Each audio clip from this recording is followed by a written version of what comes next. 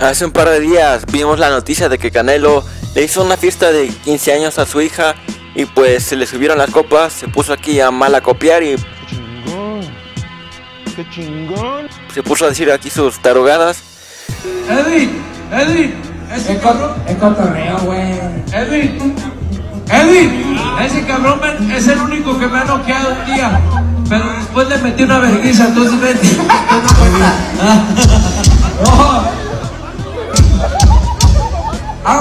Y pues invitó al Grupo Firme y pues al final los terminó corriendo porque pues según estaba robando la atención tenía más atención Grupo Firme que su hija y pues los correteó, les dijo, se puso a decir que la mitad de los que están aquí son una bola de golleteros, pues se está comentando de que faltaban mesas, de que había gente que tuvo que esperar 3 horas para tener silla, tener mesa y pues aún no se sabe cuándo va a regresar el Canelo al ring. Se está hablando de que va a ser ya en septiembre, que va a dejar el mes de mayo para un mexicano, porque pues hasta el día de hoy no se ha operado la mano y pues está en eso, ¿no?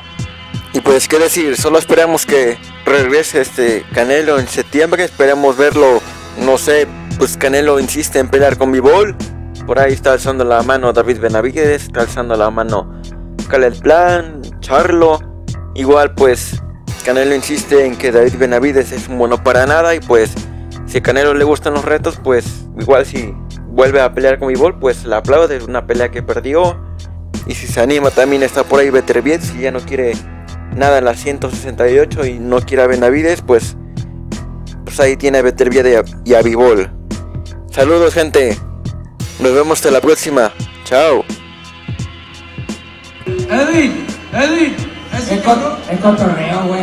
Edwin, ese cabrón es el único que me ha noqueado un día. Pero después le metí una vergüenza, entonces vete.